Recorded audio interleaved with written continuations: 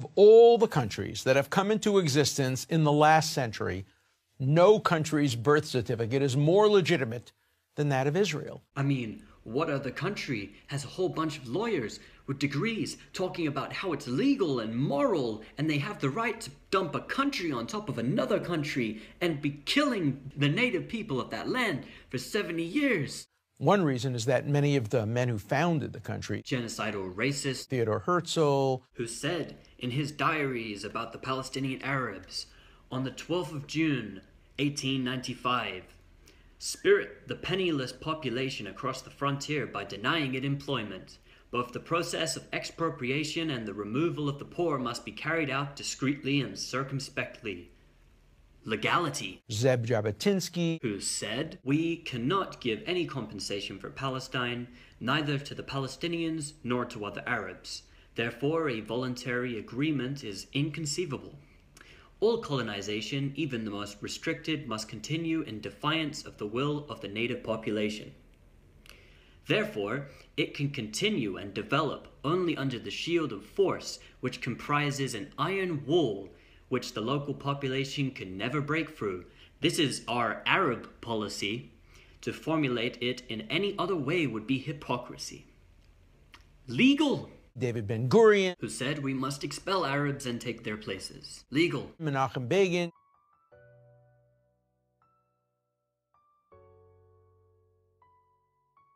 Yitzhak Shamir, who said that the Palestinians would be crushed like grasshoppers, heads smashed against boulders and walls. Very, very legal. Were either lawyers or had legal training. They were obsessed with making it legal.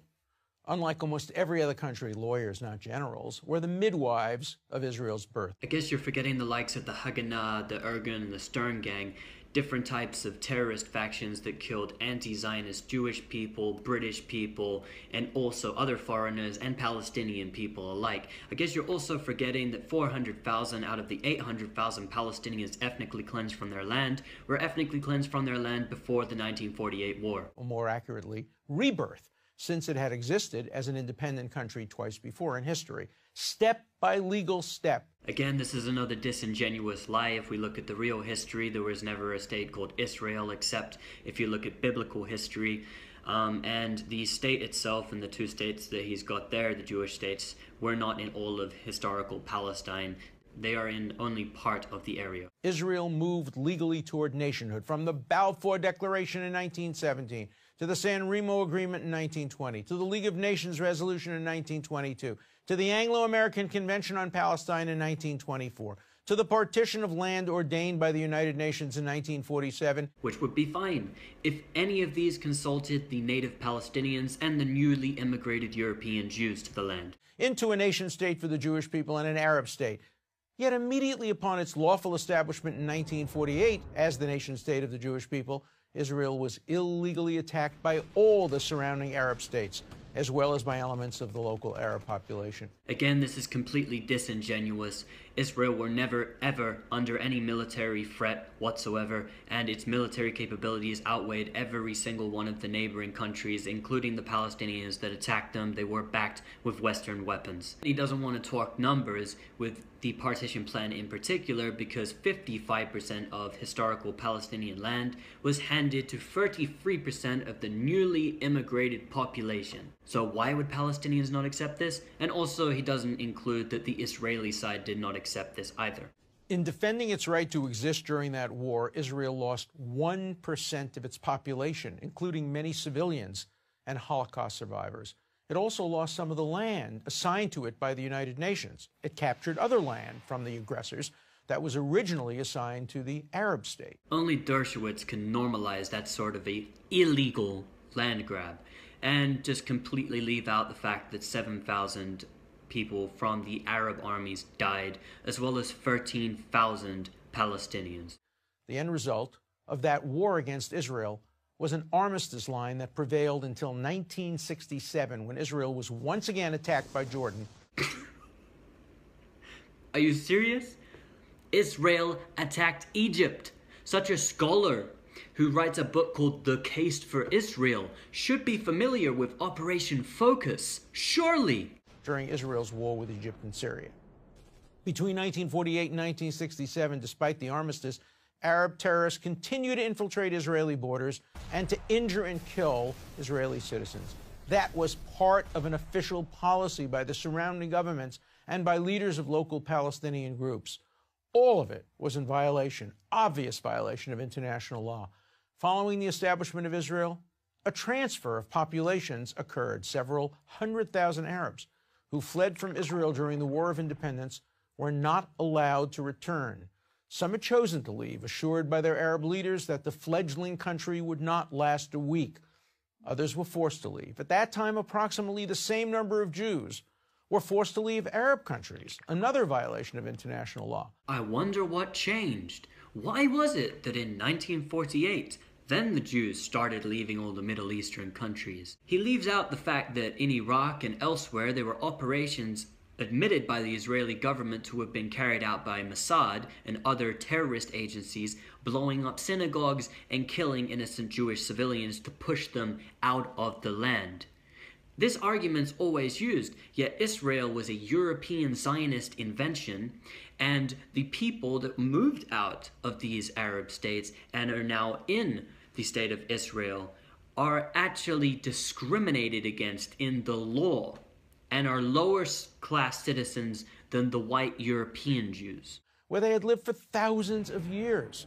The difference was that Arab countries kept the Arabs who left Israel in refugee camps, where many of them still live more than half a century after leaving Israel. And Israel, on the other hand, fully integrated all the Jewish refugees from Arab countries into Israeli society, where many of their descendants now serve in the highest positions of Israeli life. Israel and Zionism is a Jewish state ideology, and in order for them to have enough Jews to make up a Jewish state, they needed to integrate these people into their society to have their Jewish-only ethnic state. On the other hand, Palestinians were violently forced from their homelands, and most of them, did not choose to leave, and if they chose to leave because they were being attacked on the daily, harassed, and killed in mass numbers.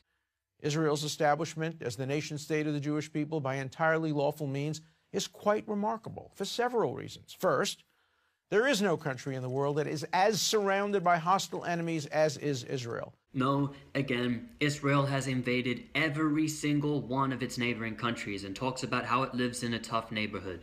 2 months ago, it practiced how it would invade South Lebanon, occupy South Lebanon, and destroy Lebanon. This year, Israeli ministers have admitted that Israel have launched over 100 strikes onto Syrian Arab army strategic military positions. They admit this. They have attacked every single one of their neighboring countries multiple times, killing tens of thousands of civilians in the process, and still claim that somehow everybody else is the aggressor. And also, it works with the likes of Saudi Arabia. It's been that way since 1948. Yet Israel sought the way of the pen rather than of the sword. It has needed the sword to survive, but its preference has always been for the pen.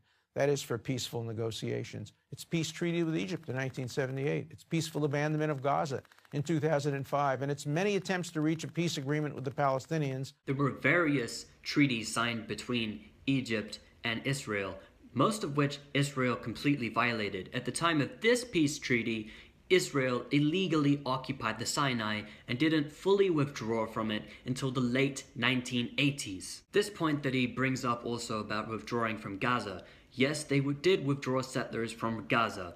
Then they placed double the amount of settlers in the West Bank, and they paid the families to move into West Bank settlements and compensated every single settler family. And also, there was an open election then held. Hamas won equally, fairly. Israel did not like the decision that the people of Gaza made and illegally, collectively punished the population, placing a siege which has lasted over 10 years against the civilian population of the Gaza Strip.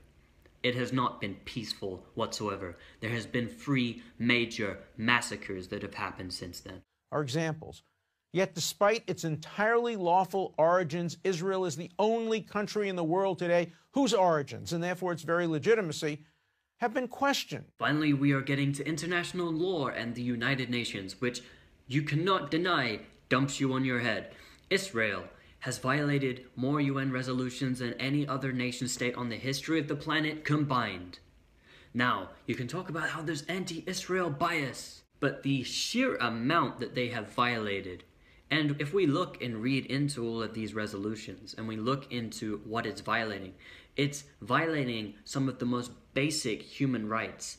And it is not doing things like withdrawing from the occupation of the West Bank and withdrawing from its illegal besiegement of Gaza. They say it's unfairly picked on, alluding to it's just anti-Semitism. But no, it's not anti-Semitism when people criticize you because you are massacring Palestinians and forcing a system of apartheid upon them. By the General Assembly of the United Nations, by numerous member nations, and by many organizations that claim the mantle of human rights and the rule of law. Ironically, current attacks on Israel's legitimacy have taken the form of lawfare, the use of international law as a weapon. Any fair tribunal that judged Israel by universal standards would reject such attacks out of hand. But alas, international courts, like the UN itself, have been packed by those bitterly antagonistic to the nation state of the Jewish people. The United Nations has 193 member states.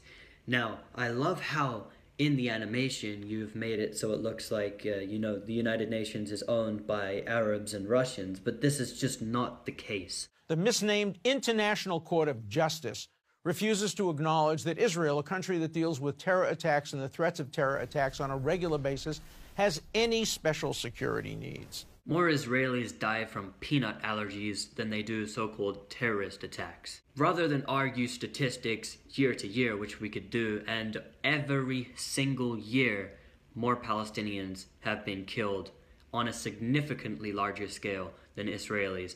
Let's just look at the last Gaza war in 2014, where 6 Israeli civilians were killed to 2,000 in Gaza. As I've demonstrated, this phenomenon, questioning the very right of Israel to exist as the nation state of the Jewish people, cannot be explained on legal grounds or on any other rational basis for that matter. So then, how can this worldwide attack on Israel alone be explained? In only one way. It is pure bigotry.